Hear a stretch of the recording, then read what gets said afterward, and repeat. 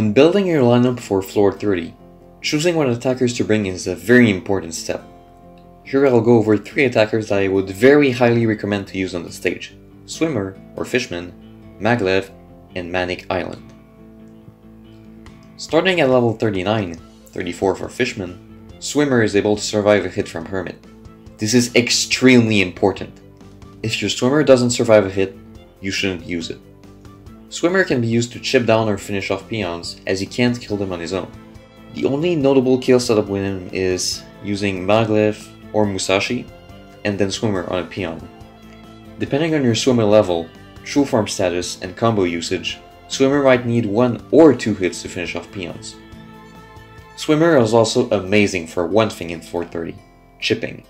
Having a decently short cooldown and fast speed, and always hitting Hermit twice, Swimmer makes an immense difference if you use him to chip frequently throughout the battle, and it makes the stage a lot faster to clear than just using Awakened Bahamut and Musashi for damage against the boss. Manic Island has the shortest cooldown out of the 3 units here. It's also the slowest, though its speed of 13 is generally good enough to allow for lenient timings. Manic Island is here mostly to counter Snitch, as it can kill it in only 2 hits. However, this requires Manic Island to be level 40, level 34 with Attack Up Small, and level 31 with Cool Japan. If yours isn't leveled enough to kill Snitch in 2 hits, bring it anyways. 2 hits will still cripple Snitch and you can finish it off with another unit afterwards. Island can also tank Snitch without a problem. Island deals fairly low damage to Doge, and you generally should not pit them against one another, unless Doge is at your base and you need to shake him off quickly. However, Musashi and Manic Island will kill Dark Doge if you use Cool Japan, even at level 30.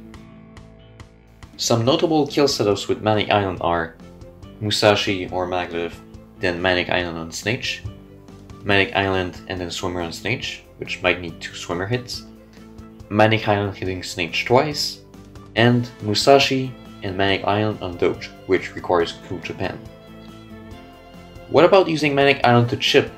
Since a Manic Island hit is about 1/3 of a Musashi hit, and Manic Island generally only hits Hermit once per life, it can mess up your calculations. However, Manic Island has short cooldown, which is good for this, so use it as you will. Due to Manic Island's speed, it and Hermit will always hit each other on the same frame, unless Hermit is very close to base, in which case Island might hit first. Maglev is the perfect peon killer. Fast, high damage per hit, instant attack, double cash. However, its cooldown is fairly long. For this reason, it is important that you resist the urge to use Maglev for every single peon wave.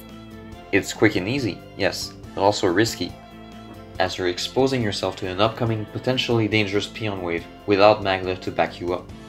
This applies to other units as well, and this is very important. Avoid spawning extra units when another unit that's already deployed can finish the job in its place. This can be difficult to do at first, but the more you play the floor, the easier this gets. For the reasons I just listed, using Maglev for chip damage is not advisable, except during the start off. Maglev is not able to kill peons in a single hit. Similarly to Musashi though, he leaves them at low health, allowing your other attackers to finish them off easily. Maglev doesn't really have any notable kill setups per se, but using him coupled with mostly anything else will usually kill peons. If your Maglev is at level 45, or Bullet Train at 33, he can tank away from Hermit. This means you can send him through a wave to deal with the badly timed peon, but it also means you risk triggering Hermit's 3rd wave, not to mention the double wave if Hermit hits Maglev when he's at full health. Here's a summary of the important points you should keep in mind. Swimmer is best for chipping Hermit and kill assists on single peons.